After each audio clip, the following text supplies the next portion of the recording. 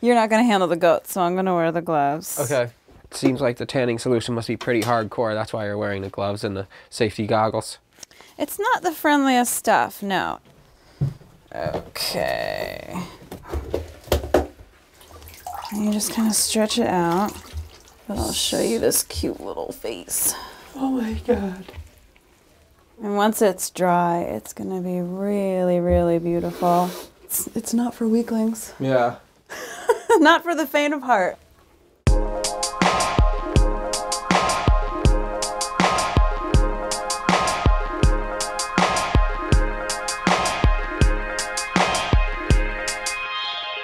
Video portraits of American trendsetters. 10 cities across the country, 5 episodes in each city. This week in Philadelphia, we're hanging with Beth Beverly of Diamond Tooth Taxidermy.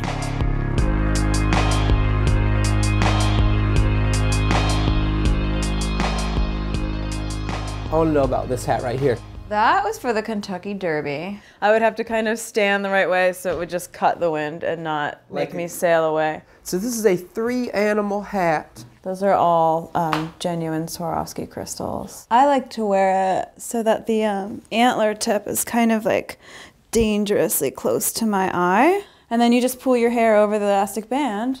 Yeah. And there it is. That's pretty badass. That's a badass hat. That's still in sample stage. I was just kind of thinking police bobby, but it's also fun because it's a chicken on your head. How the hell did you get into taxidermy? Tell me that.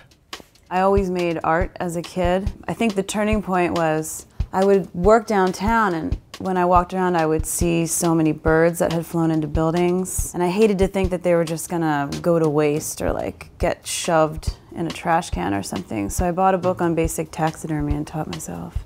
You taught yourself?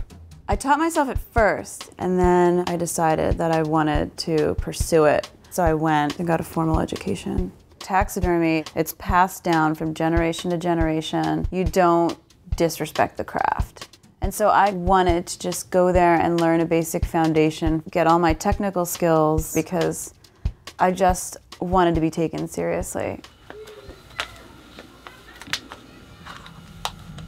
This just gets tumbled a little bit. Try to keep it like under control. With birds, they're really fun to take out and you blow them dry. It's like giving a blowout to someone with like really pretty hair. And then you just have this really beautiful, supple skin that you can put on a hat, on a form, do anything with. Where is the cat? Hey. Oh, it's got a bird in its mouth. Yeah, he's really channeling his wild side. Yeah. I'm sorry, buddy. Opal ran out and killed a bird right in front of everybody. Yeah. It's been a crazy last 5 minutes, yeah. So these are the charms. Those are all Talon charms. That's Squish. Consider it the squirmaid. A squirmaid. Squirmaid. I like that too. So these are a couple more hats up here. Do you want to try it on? Yeah, let me try it on. You look great. Yeah, you look awesome. That's a raccoon. Really? Yeah, he's a roadkill raccoon. That's one of my favorites. I was kind of playing with the wings as bangs and like creating your own hairline. It's a beautiful bird, and I gave him, I don't know, kind of like Elvis rhinestones and these like shitting diamonds.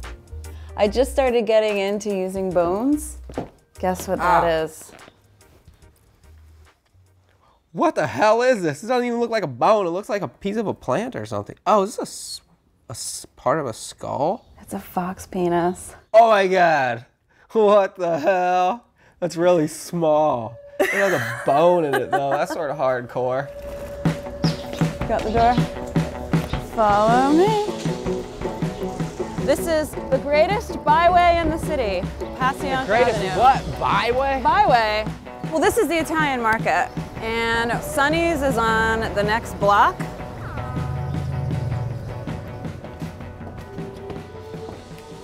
So this is the spot. This is the spot where I get all my pheasants and rabbits, and today we're gonna get a guinea hen.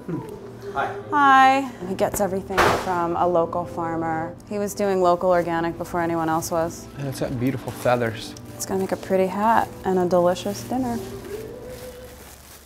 Thank you. I'm going to do my best to honor your spirit.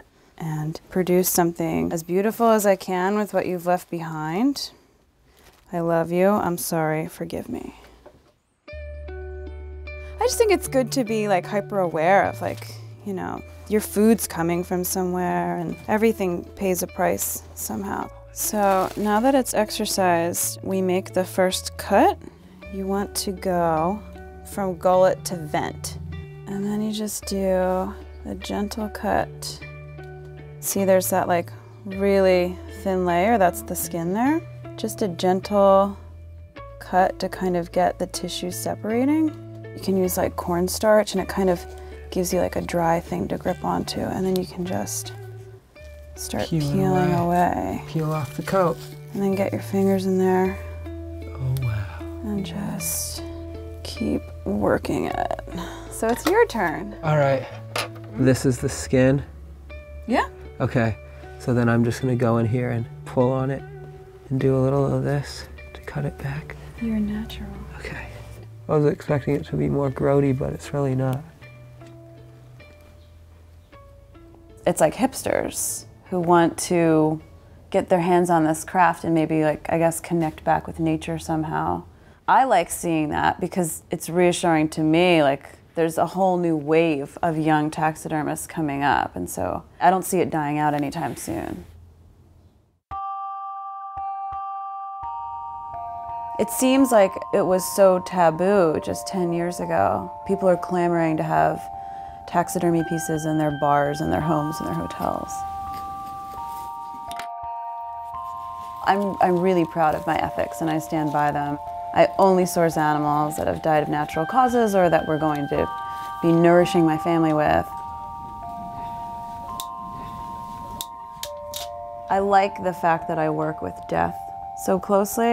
It's a good reminder to see death so much, and by seeing it so much, you can't help but be reminded of how alive you are and how much you cherish your own life.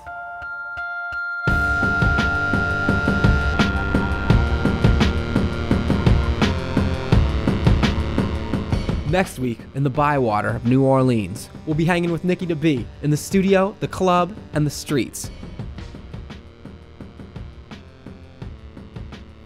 Greetings! Just had a great time learning about taxidermy. Let us know what you think of the episode. Would you wear this hat? Would you wear the fox, penis, bone on your necklace? Or maybe an earring? Click on any of the links over here for more. And I'll see you guys next time.